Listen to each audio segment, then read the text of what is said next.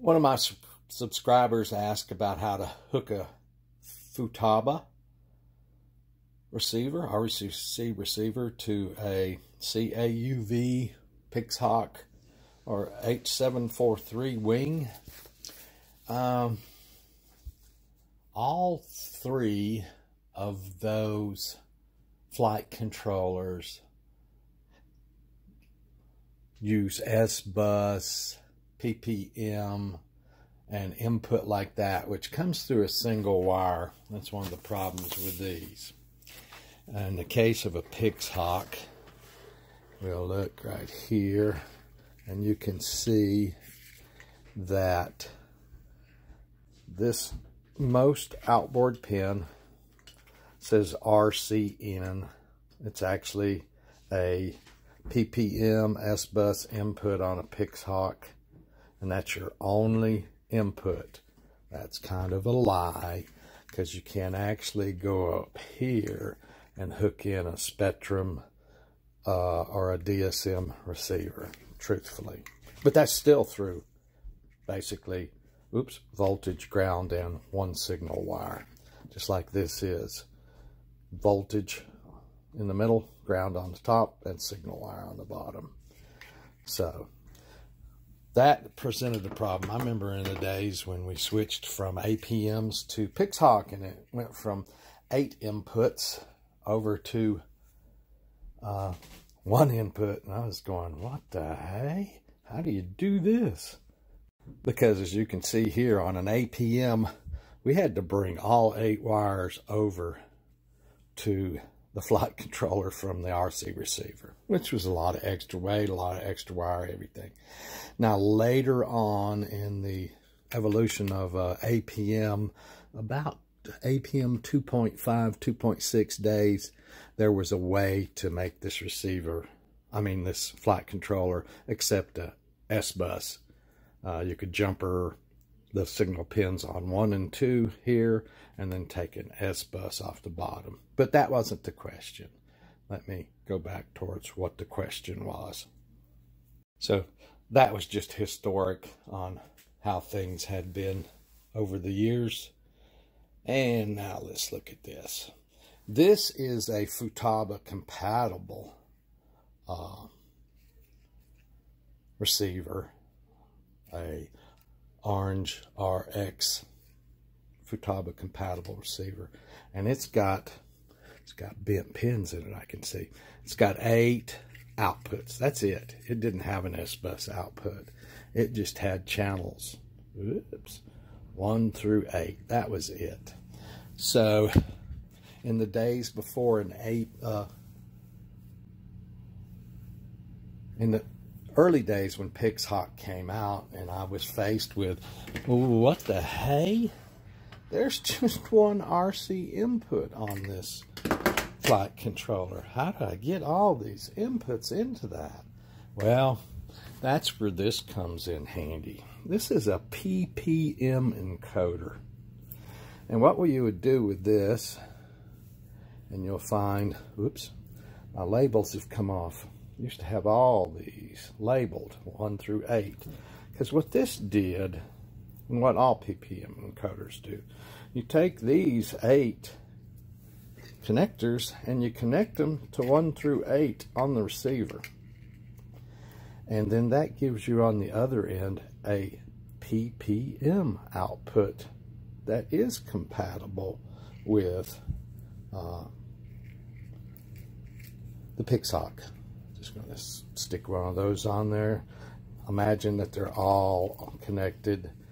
So what you would do then is you would plug this output of the PPM encoder into the pin 1. Not really called pin 1, it's called RC, and you would put this in here, and that would get all 8 of your channels from a non-S-Bus, non-PPM receiver over to the Pixhawk. Same thing on the other flight controllers. So I had to do that for a while when all of that first came out, the Pixhawk first came out. PPM encoder, pretty useful. I keep one around just in case. It's probably just holdover from those days when I was surprised by a Pixhawk having only one RC input. I do have another RC receiver here, but it's on a platform. Just a second. And that receiver is a true Futaba R6208SB receiver. Now this platform has a APM on it. Oops. That was in the days before the Pixhawk and stuff. So on this I do have 8 wires going from the flight controller down and around and into the 8 inputs of this RC receiver. Can't remember if this is this APM is pre S-Bus on the APM. That was right at the end of the lifetime on the APM that they were able to be run by S-Bus. So I think at this time, this wasn't. Anyway, this is an old platform. So this Futaba 6208SB does have serial bus, S-Bus output. Let me get this out of the way and we'll move up to the computer. So if we look here on the screen, you can see this is the owner's manual for that Futaba R6208SB receiver. And you can see this receiver is S-Bus compatible.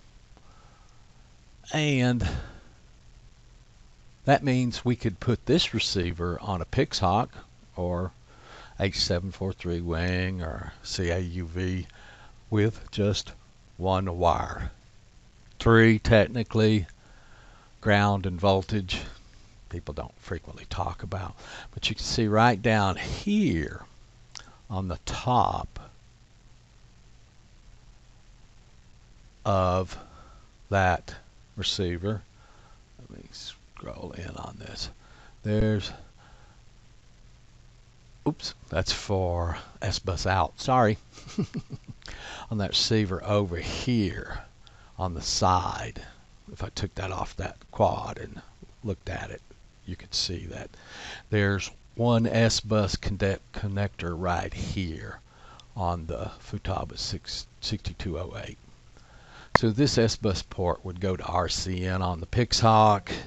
It would go to a port on the H743, and this is the CUAV. I don't have one of these, but looking at this, it says full compatibility with the Pixhawk project. This is FMU V5 design standard, uses the Pixhawk connector standard for all external interfaces.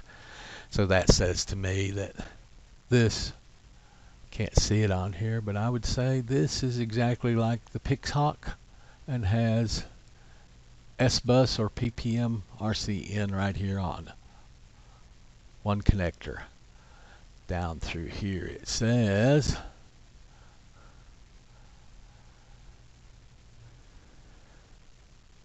that there's PWM RSI, oops, okay, dedicated RC input for Spectrum DSM, that's what I showed you on the top of the Pixhawk, but down on the side, and S-Bus with analog / PWM RSSI input.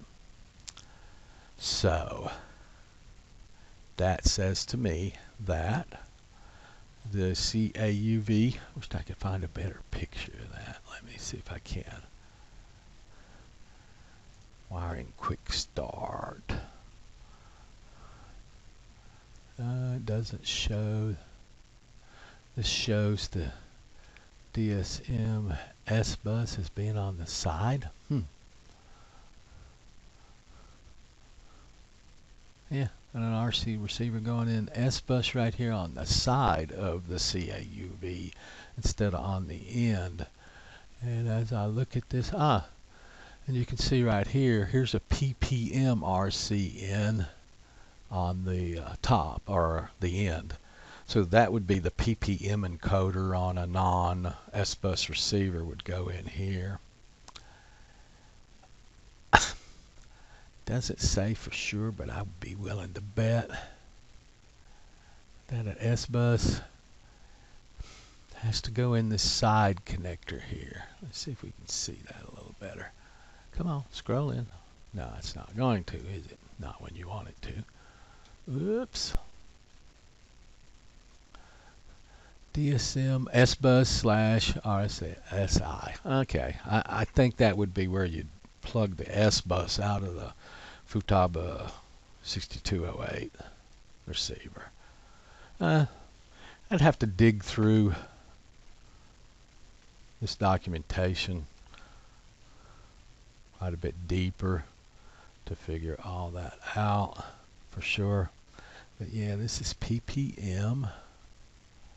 S-bus out includes S-bus signal input. Yep.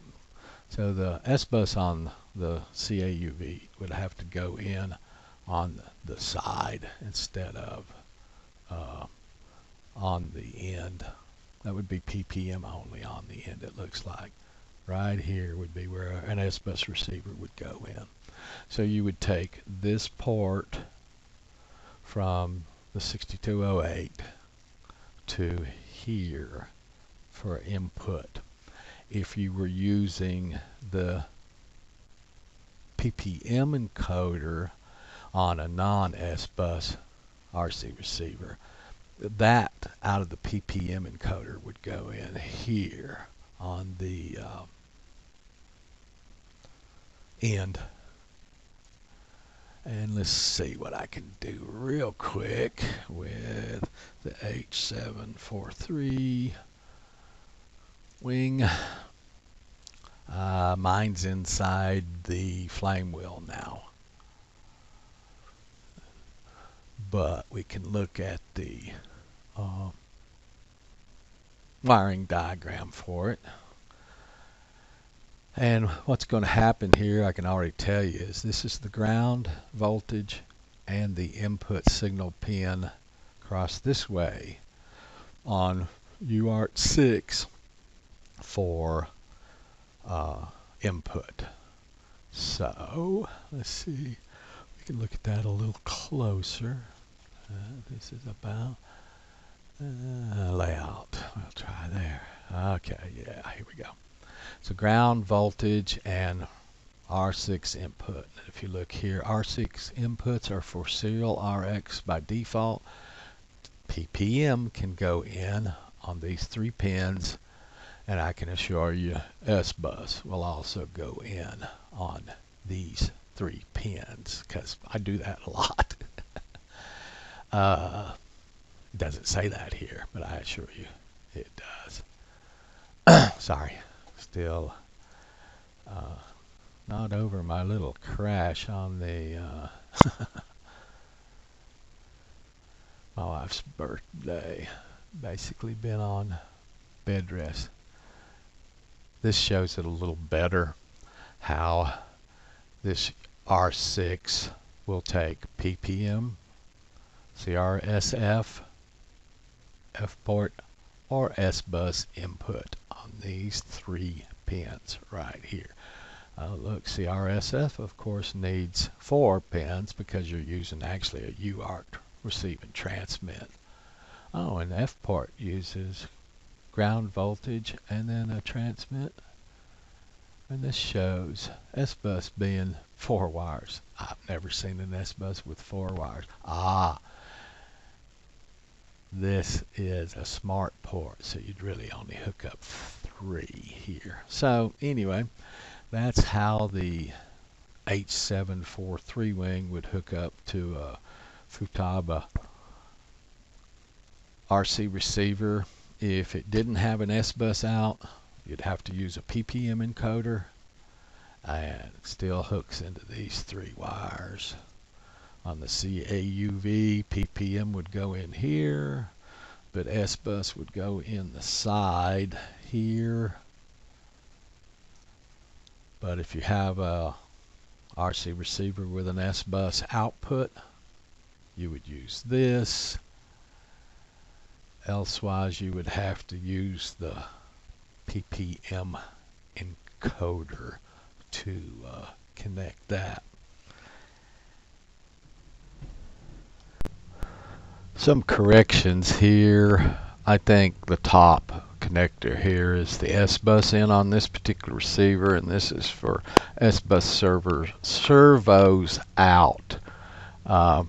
This documentation doesn't really state that clearly, but down here it does show that that side connector on the end, whatever, is an S-bus output. That was a mistake I made in looking at it. And so the top connector on top here would be the input, and this would be S-bus output if you wanted to use it. Now, it's not documented in a lot of things. Perhaps they can both be used. But anyway, this down here says to me that that's S-bus servos and stuff on that connector. Wanted to clarify that. And also, you can still get PPM encoders. This is a $14 one on Amazon. Also comes with a I2C breakout board. I keep one of them around. Really sorry about the mistakes in the video, but I am just 2 days past 3 weeks after my fall, and I have a pretty bad brain concussion, and I'm slurring my speech. I'm still dizzy, just not with it all the way yet. It could take quite a while. As you know, things are always darkest before the dawn. That's a way to say that things get worse until just before they get better, and then they get better real quick. So, 10 days into my concussion, things did go downhill, and in the last week or so, I've been basically in the bed. Can't do much at all. Can't drive still. Won't fly. Don't trust my flights. Even though the flight controllers and stuff could take care of emergencies, just don't do it. If you ever take your Part 107 test, you'll find out you're legally